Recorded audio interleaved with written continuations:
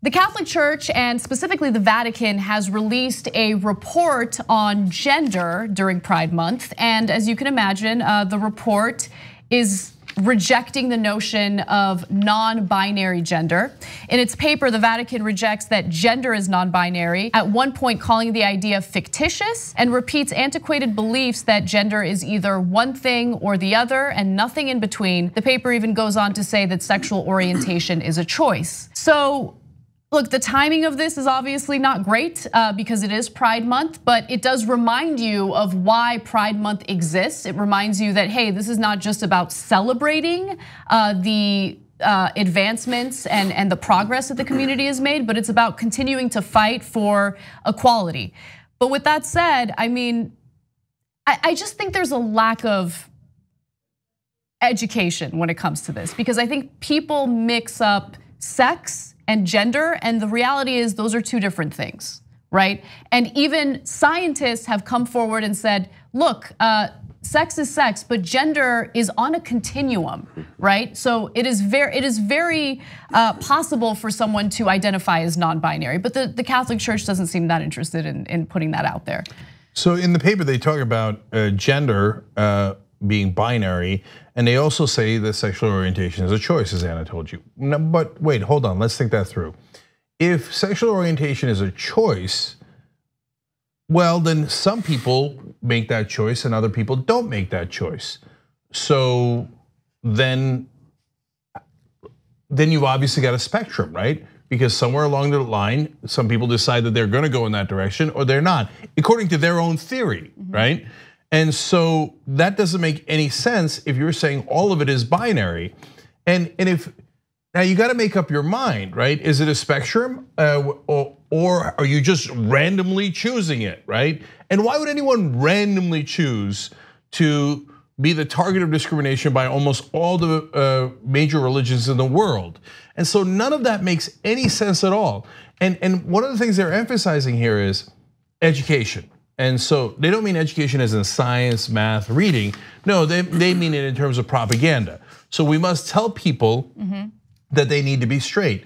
But if they're either born straight or not born straight, why would education make a difference?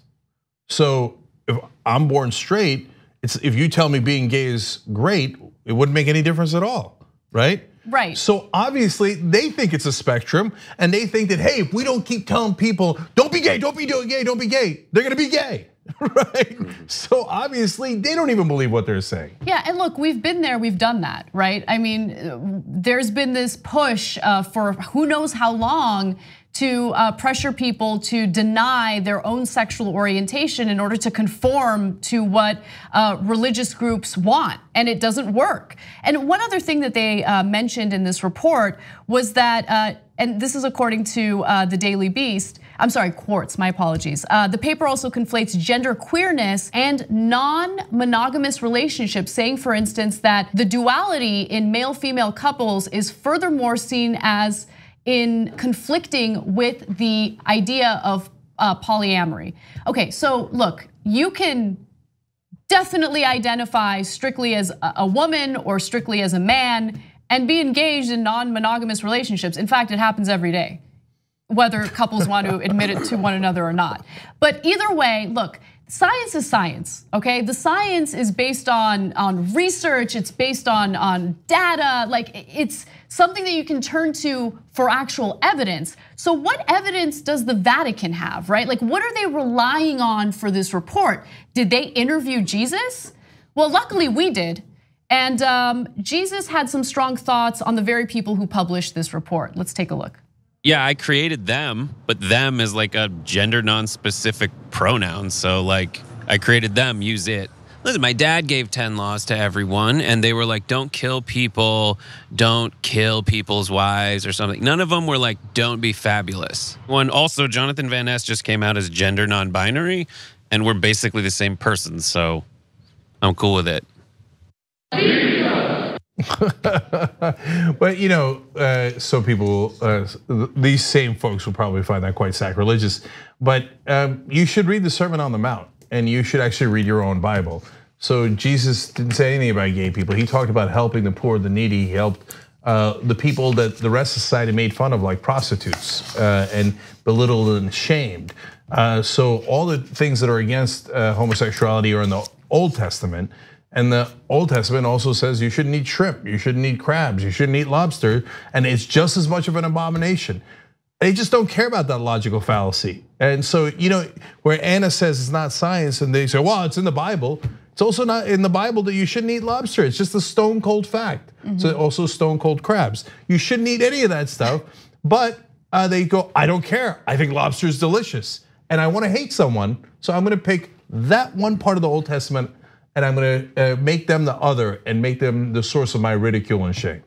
Yeah, and there's also this, this hypocritical notion that, parts of the paper talking about how you still respect people, but this is inherently not respecting who someone intrinsically is. Yes. And that creates the atmosphere and the culture where that violence persists, right? So if we talk about, for example, trans people, for folks that say, I haven't, do whatever you want, but in my mind, it's this or that, right? That's the basis for much of the violence that exists, right? Where, a lot of cisgender people, committing violence against trans people because, it fits in with all these other rigid ideas, right? That like, that for example, it's very common where these cisgender heterosexual men will be with a trans woman and then find out that she is trans and then be violent against her because we believe in this binary, right? And if I identify as a heterosexual man and you're challenging that notion of myself to some degree, or so we think, right? Because we're not, because the person is actually a woman, even if she's a trans woman. Then it creates this like mental, this mental break, which is, it causes us to enact this patriarchal violence. So I think in that way, it's like we can't have it both ways, right? We really can't have it both ways. And why does the person act out in that way? And sometimes it happens after the sex, and it's because they've been taught, programmed, educated to hate themselves. So they actually enjoyed the act. There was a reason they were there in the first place, but they were told you should not enjoy that, you should not be yourself. And so if you are, you should hate yourself. And then they take it out on not themselves, but the person that they had that relationship with. So I wanna say one more thing about what's in the paper. They criticized, quote, a strong emphasis on the freedom of the individual. They said you should not have that emphasis.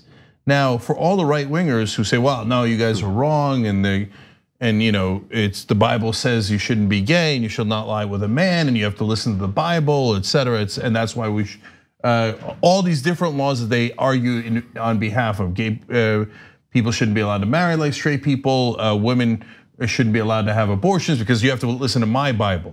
Where your Bible criticizes a strong emphasis on the freedom of the individual. And I was led to believe that the Republican Party was all about the freedom of the individual. So make up your mind. On the go? Don't worry, we got you covered. You can still listen to TYT at our new podcast network. Find us on Apple Podcasts, the Google Play Store, or at tyt.com/podcast.